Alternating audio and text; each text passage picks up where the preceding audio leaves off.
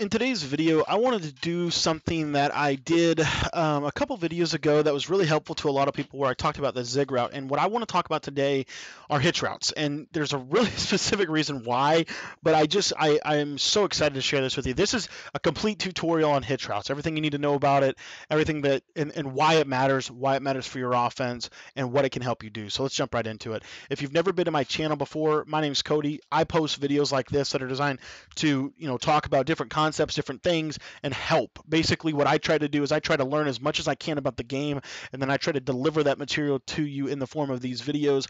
I also have a full Arizona Cardinals / 46 playbook offensive and defensive competitive bundle guide. And so if you want to pick up that Madden 21 competitors guide, you can pick that up in the description of this video. We're going to jump right into this discussion of hitch routes. And the first thing that we're going to talk about is how hitch routes work. We're going to talk about why they matter for your offense. And then we're also going to talk about, very specifically, we're going to mess with these zone drops. But for right now, we're going to leave it at the default setting, and we are going to just jump right in here. So hitch routes, guys, just so you know, hitch routes in Madden are really powerful. They're really powerful for two primary reasons. Number one, it provides you a really consistent check down read that you can throw quick. You can throw it hot, you can throw it quick. It's going to catch it, it's going to react. But at the same time, it also offers you the opportunity to essentially playmaker this route all over the field, and you can attack different points based on what the defense does. So if you face a zone defense, playmaker and hitch routes are really powerful. And so we're going to talk about that. We're going to talk specifically about it from two specific perspectives. We're going to talk about it from a spread perspective or a spread out perspective, and we're also going to talk about it from a compression perspective as well. We're going to probably head down to the single back, maybe do some bunch, maybe even do some gun cluster action for you. But we're going to primarily focus in on these hitch routes. So I want to talk specifically about it first and foremost from the mesh play, one of my favorite plays in Madden, and we're going to talk about this real quick. So I'm going to come out and cover two man. Now, first things I want to do is I want to show you how this route works against man-to-man. So we're going to put both of our slots on hitches, and I'm just going to throw them. I'm just going to throw the hitch routes, and what you'll see here is what you'll see here is I'm going to man align and press, do all that stuff. So like if I wanted to press defense, this is what I would do, right? And I'm just going to throw these hitches. So just throw them, and you see it gets intercepted. So hitch routes are at their very core designed to be man-to-man beaters, man-to-man killers, in my opinion. And oftentimes what you want to make sure you do is you'll notice Mercedes Lewis, you'll notice on this play right here, Mercedes Lewis is going to have a completely different experience than Shepard is. Watch his route. See how he kind of shields? I want to show you this real quick. This is a huge point, and this is something that I did not know until studying for this video for you. So if you look on the left side, watch his animation. You see here he gets pressed, and he can't get open because he gets pressed. No window to throw this ball. Now and that's why we threw a pick on the first play. Mercedes Lewis, watch, completely different perspective. Look, doesn't get pressed, posts his player up, and is able to deliver the ball to him. That's a huge deal. It's a huge deal. And I want to tell you that I want to show you why. A lot of it has to do with where they're at on the line of scrimmage. So what you'll see now on the left side of the scrimmage is you're going to get the same thing. You see Shepard now is able to get unbumpable. When hitch routes are ran from someone who is on the line of scrimmage, it is completely different than when they are not on the line of scrimmage. Watch how this plays out. Now you can throw these hitch routes. As soon as they turn around, you can throw them. And everything with hitches, and I just want to encourage you with this because it took me a lot of work this year to learn these. Everything with hitch routes this year is all timing. So you want to throw right when he comes back to the inside. And what I like to do personally, I like to inside pass lead these. Now, the truth of hitch routes for you is this actually applies to the wide receivers as well. So we're going to come out in the play spread-wise slot. It's a play that I really like to call. It's hitch seam. We talk about it in our Madden 21 competitive bundle guide if you want to pick that up in the description. There's a full breakdown on that play specifically. We're going to talk about it here. Now watch. You'll see in this play, both wide receivers are on the line of scrimmage. So watch what's going to happen. We're going to be able to throw these little button hooks.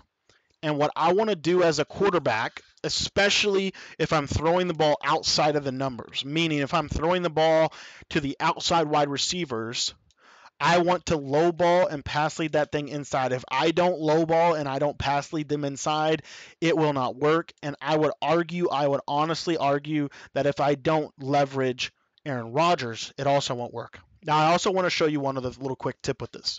If I were to smart route these routes, you, in theory, think they're going to go 10 yards. Watch what happens if they get pressed. You see you get the same animation? Notice that? That if they get pressed, they're going to give you the same little quick turnaround animation. You'll see right here. Oh, there it is. Devontae Adams wide open. See why that's important? Hopefully, right? If they're in man-to-man coverage, you now have a really, really solid opportunity to be able to beat them because this route just works. It's a quick hitch route, and it works like crazy.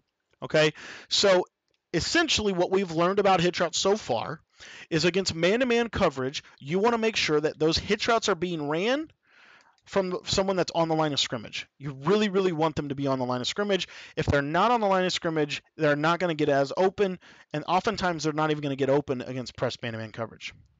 Now what I want to do is I want to talk about two things real quick here with this. So the first one is if I were to take this left slot here and I were to put him on the line of scrimmage and I were to put him on a smart routed hitch route, watch what happens.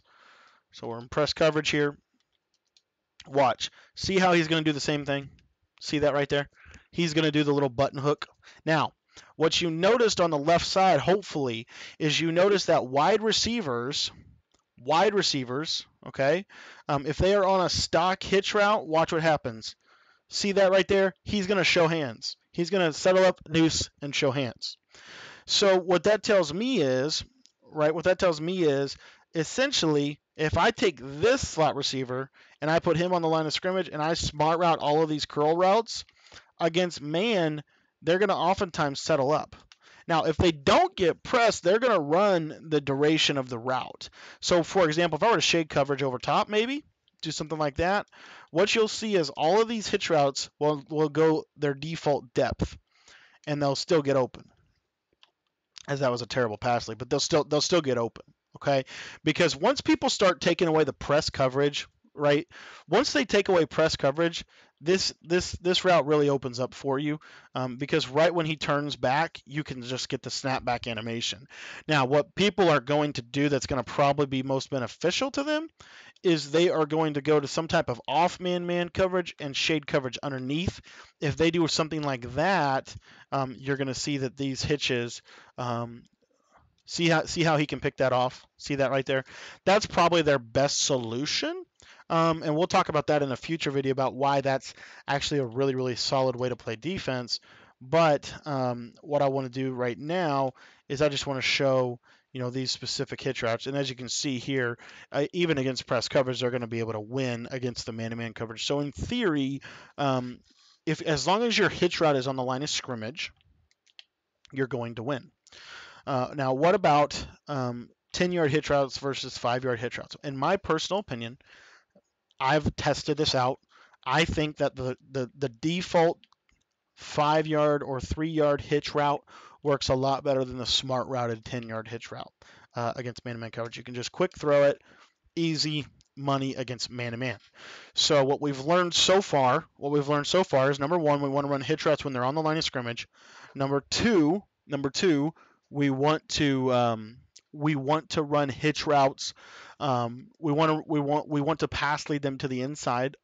And number three, we're about to dive into some zone concepts, but we want to low ball inside them. If we low ball inside them, especially with a a really solid, like an Aaron Rodgers type of quarterback, your success rate on these are going to go up tremendously. Now, in my personal opinion, these do work a little bit better from the slot than they work to the wide receiver. As you saw, you'll see us throw some picks just because of the positioning of the field. However, against certain defenses and certain coverages, it does make sense to run hitch routes on the outside. But for the purpose of this video right now, what we're going to say is we're going to make a shift here. As you see the pick here from James Dean, we're going to make a shift and go exclusively into slot hitch routes to wide receivers that are on the line of scrimmage. And we're going to talk about that as it pertains to the gun cluster formation. All right, guys, so we're going to go to gun clusters from Arizona. And you see here, I have that left side receiver. I can put him, so I'm going to just do standard cluster. And we're going to talk specifically about mesh post, mesh, all those different plays. And I can basically do that concept with two different players. So you see here, I could take Davante Adams and I can put him on a hitch route. And I could take, Lewis here, and let's just put him on a clear out route if I wanted to, right? Whatever, it doesn't matter. What you're going to see is against press coverage, Davante Adams is going to just settle up and show his hands real quick. Right there, quick pass lead down, and as you can see, this is going to do a really good job against the man-to-man defense.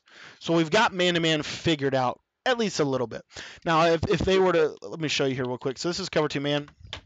Let me show you what this looks like if they're not pressed up. I did not want to flip the play. We'll show you here real quick when we get that audible back. And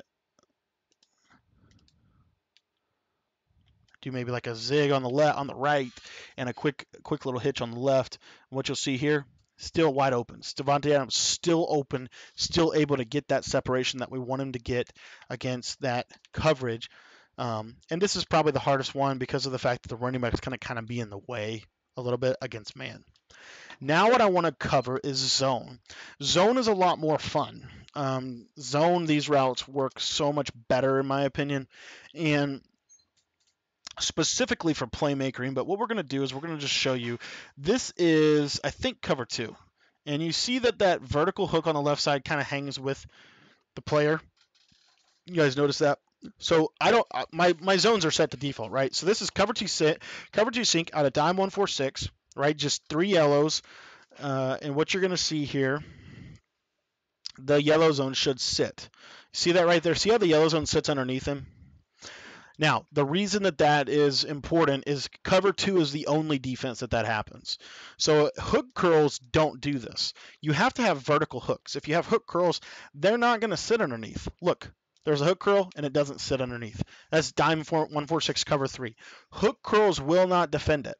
They have to be in a cover two defense or at least some semblance of a cover two defense to be able to defend this. So if I'm in cover four, and I got 2 hook curls, what you'll notice on this right here is I can throw this ball very easily against the zone coverage. This is what makes hitch routes so powerful. They have to have they have to have 2 vertical hooks on every play. The problem with vertical hooks, though, is vertical hooks can easily get manipulated in this game. Vertical hooks are one of the worst zones for defending the middle of the field. And so you're going to be able to run post routes in behind this, and it's going to work really well. So let me show you this real quick, something like this. Now, I do want to show you one other concept real quick, and this is what makes the hitch route so good. A lot of route combinations this year will basically, what will happen is we'll send everybody out on a route and we'll send them deep. We'll put them on a wheel route or a streak route or a crossing route or a slant route, all those types of routes. The hitch route is going to sit at 3 to 4 yards, right? So it's just going to come, settle up, sit. Now, against this, I can then playmaker it wherever I want. And the way you playmaker is by flicking the right stick. So if I flick the right stick to the right or if I flick the right stick to the left, it doesn't matter, right? Wherever I want the receiver to go on that hitch route, that's where he's going to go. So we'll show you this here. I got to throw it away because I forgot to put him on the hitch route. We'll show you this, how it really makes a difference against zone coverage. So against zone coverage, right, what you're going to see here is something like this. If I have a setup like this right here, maybe I'm even blocking the running back, right? Who's to say I'm not blocking the running back? So we'll just max protect, just something simple. Something simple like this. Oh, I forgot about that. You can't really get this motion the same. So we'll just do something like this. Very, very simple. Little cover 3 beater out of the mesh.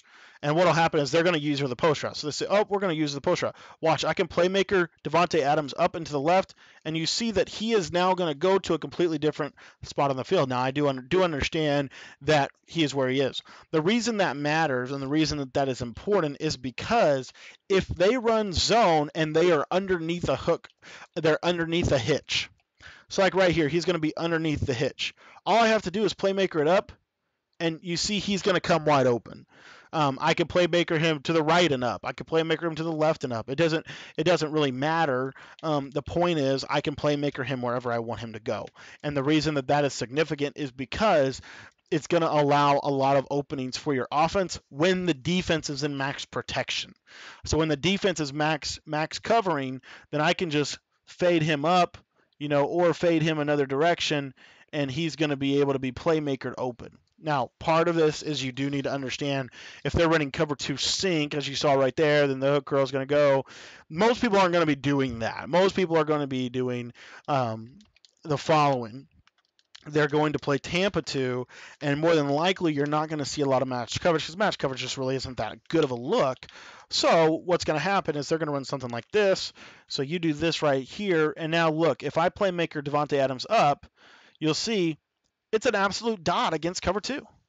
If I have time in the pocket and I can playmaker that route, I can playmaker it anywhere I want. I can put it up. I can playmaker it wherever. You'll see the same is true on the right side of the field. So if I wanted to playmaker Marquez Valdes-Scantling, literally all I have to do here, you'll see this route is going to probably be even better than the other route, but they have to run vertical hooks, and that's what's so powerful about this. The fact that they have to run vertical hooks, really does change things. You see that right there was cover 3, shade coverage down. You see the hook curl is going to get out of the way.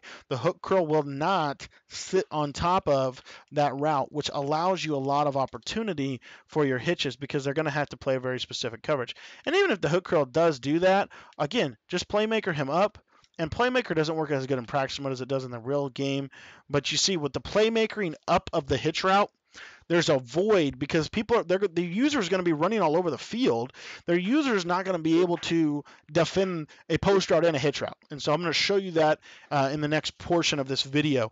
But again, it's a vertical hook, and it has to be a very specific very specific setup. Now, what most people will do is they're going to put maybe their flats at 10 or 5, maybe they put their curl flats at 20 to 25, and then their hook curls they're going to put them at 5 or 10 yards. We're going to specifically focus in on the 5 to 10 yard or the 0 to 5 hook curls for the rest of the video here and talk about this specifically as it pertains to the Tampa 2 defense. So if I'm going to come out in my shotgun spread, and my favorite play in the game this year is the play curl wheel. Now what you want to do, there's a very, very specific thing that you have to do. You want to have that hitch route, but remember, we want to have Lewis on the line of scrimmage. So if I motion him to the right, you see he's going to become a tight end. That's not really what we're looking for. Let's see if I motion him to the left here. See, does he go all the way? He does go all the way over to the left side of the field. And so, you could let's see where else we can motion. You see here, if I motion Valdes-Scantling to the left, now it brings Mercedes Lewis on the field. You see this right here? See this right here? This is really, really important. So now if I'm in Tampa 2, those vertical hooks, if they're shaded down, it's an automatic dot. There's nothing really they can do because they've got to defend the route to Lewis. So what that then allows on the offensive side of things, it allows very, very simple reads for your quarterback because if their zones are down, then you're able to easily hit this route. And then what's going to happen is you're going to be able to work your other route combinations in combination with this, like a zig, maybe a zig. It would be an example of one. And so bringing this little route in, just a simple motion does so much for this route. So out of cover 2, maybe they're going to cover 3. And let me show you the cover 3. So if they run cover 3, again, those vert hooks are down. See how they go away from him? It has to be cover 2. That's what they have to run. What that then allows you to do is it allows you to go into another play that I really, really like against the cover two, especially if they're trying to stop hitch routes, and that's the play from the spread Y flex. The receiver's already on the line of scrimmage, and the play we're going to be talking about is stick. These are all concepts that I've broken down in detail and in depth in my guide, but I just want to show you. So now we have to play a vertical hook. We cannot play any other coverage, and it has to be at a very specific depth. It has to be at a 5-yard depth. There's nothing else that you can do that's going to work. And so now what you're going to see is this route on the right side of the screen is going to torch the cover two defense. So they're really kind of left like scratching their head. What do I call? Because I can't stop the stick route. And watch. See how he's going to hold on the stick route and you can hit that. See how you can hit that route to Jones like quick? This is what makes hitches so powerful. They are very versatile routes that you can use. So like for example, I could motion Shepard to the left here, and now I've got both receivers. I've got stick on both sides. So if I see that they're taking away the hitch route, then I can literally run any route on the left side of the field is going to be open, right? Maybe I do a smart route and in route. Maybe I do something like this right here. Maybe this is my setup. Watch. Oh, they're underneath the hitch, which means I know I'm going to have this route in behind it. These are route combinations that can really help you be successful. Because if those vertical hooks are shaded over top and they're not at that 5-yard mark, what you'll find is you can lowball them as long as your receiver's on the line of scrimmage. So this is a full tutorial on hitch routes. Guys, hitch routes are really good. I did want to do one other quick touch point on this. What if they run like, let's say they run like cover 4. You see that when they drop linemen, they're dropping them into a vertical hook type of scenario. You see this right here. So if I drop my defensive lineman, Pierre Paul or Barrett, they're going into vertical hooks. I want to show you how that affects hitch routes. You'll see here, see how he's going to sit right in front of it. So that's another example where if you just playmaker them, where you could basically playmaker them open wherever you want them to go. If you want them to go to the right or the left or whatever. So there's just a lot that they have to do to stop these plays in combination with one another, as well as let's say they do something like this right here where they do a 3-rec. Does a 3-rec hook curl stop it?